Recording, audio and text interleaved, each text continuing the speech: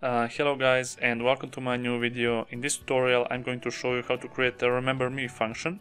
For example, if you have a login screen in your app and when a user checks a remember me box when logging, you want to make sure that the app redirects a user to welcome page every single time until the user logs out. So in this app I have created the two activities, first for a login and the second a welcome activity where a user can simply log out. So this is just a simple and basic layout. So go ahead on main activity.java and let's first create two variables for edit text, for one for checkbox and one for button. We don't actually need those two edit text, but I want to mention them here as well.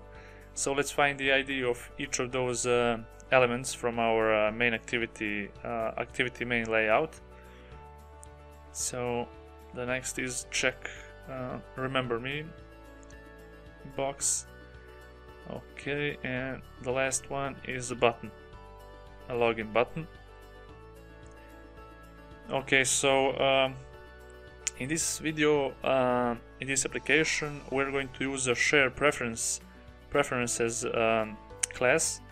I'll talk more about this class a little bit later, but first let's create an on-click method on our button. So whenever user clicks login button, it will redirect user to our welcome activity.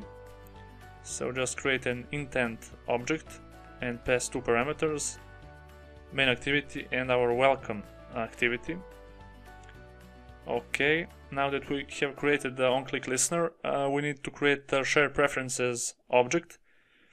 So share preferences object creates a file on our storage, and in that file we have key value pairs, and we use those pairs to check if user actually checked the checkbox or not. So we are going to use first of all we'll use checkbox method set on checked change listener, and in this on checked change method we are going to say if compound button or checkbox is checked and if it's not checked. So now if our checkbox remember me is checked, then we're going to create a key value pair in our share preferences with a value true. You'll see now. So first let's create our share preferences object. So get share preferences, and the first parameter we need to pass a file name.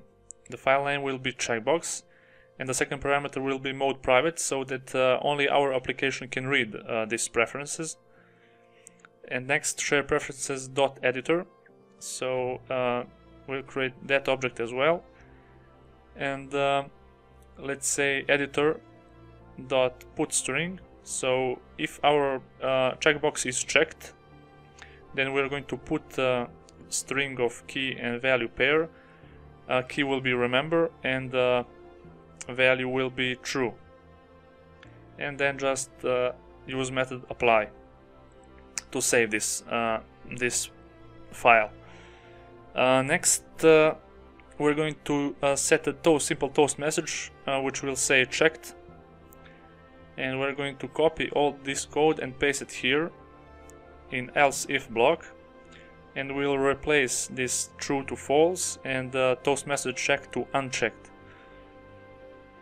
Okay, so now that we have that, we can create one more share preferences object, but on the top of this onCreate method. Okay, it is important that you create this code on the top of the onCreate method, because this code will check each time the application starts. It will check for share preferences file, and if it's true, if our key and if our value is true, then it will redirect our activity to the welcome activity, and if it's false, it will show a simple toast message.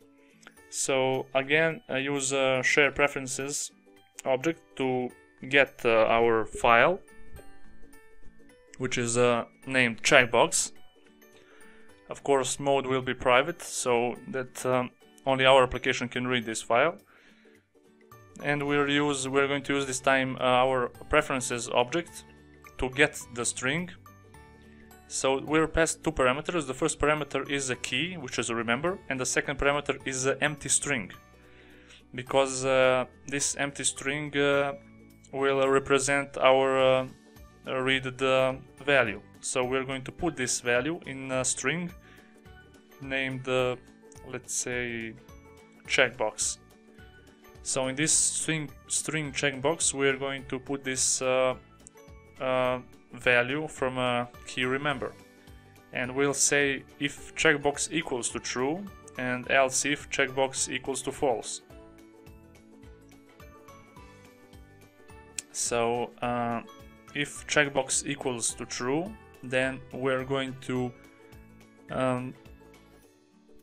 okay, first let's do for false. If checkbox is not checked, or if we'll say please sign in, and if our value is true, then we are going to say application to start the next activity, which is a welcome activity. Okay, so we have that created on our main activity. So first, okay, let's check out the official documentation for share preferences. I will put this link in the description. So if you have a relatively small collection of key values that you would like to save, you should use the share preferences APIs. And there is much more text here you should read to get familiar with this class. But for now, let's just we're going to run this application. But as you can see, the first thing when the app is running, it will check for this share preferences file, and if the checkbox is true, then it will, if key is true, it will run the second activity immediately, and if it's false, it will just spawn a message, please sign in. And after that, it will, based on the user's activity, if the user checks or unchecks the checkbox, it will save the true or false in this share preferences file. I hope you understand how this works. It's pretty simple. You just use a file to read the values from. And okay, I think now we should run our application to see how it works. Still, we need to write a simple code in our welcome activity for a logout button. A logout button is simply writing a false value in the share preferences file. But first, let's run the app. Okay, now that we have our app, let's see how it works. If you check this remember me checkbox, it will spawn a message checked, and if we unchecked, it will spawn toast message unchecked. If you can see, it works perfectly. Okay, and if we click login with the unchecked box, it will just leads us to a second activity. And now we need to okay, as you can see, it redirects us immediately in our welcome activity because we have checked the checkbox, and our value is true now in this file checkbox.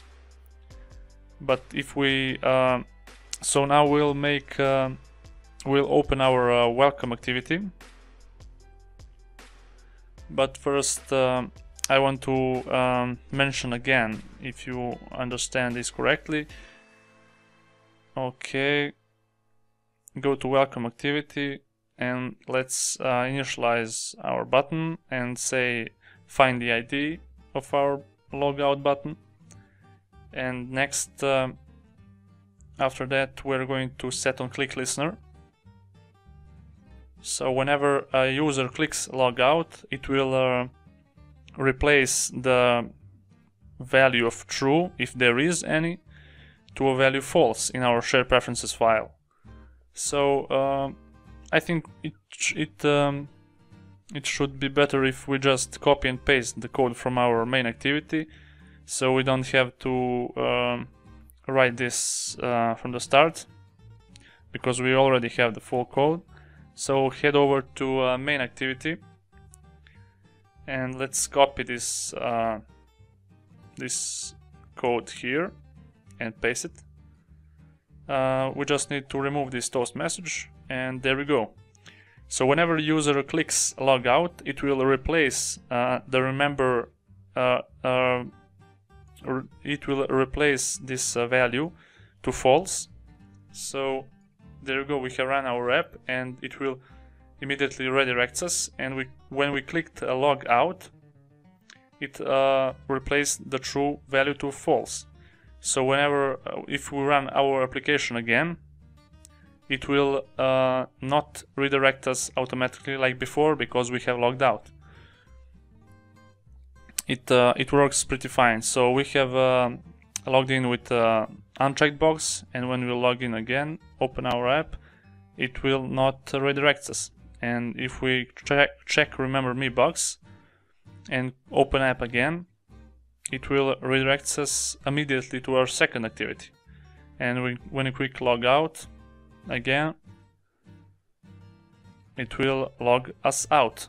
So that's pretty much it. I hope you enjoyed this video. This function, remember me function, can be pretty useful when you are creating a bit complex application. So that was it for this tutorial. I hope you enjoyed. Thank you for watching, and see you next video.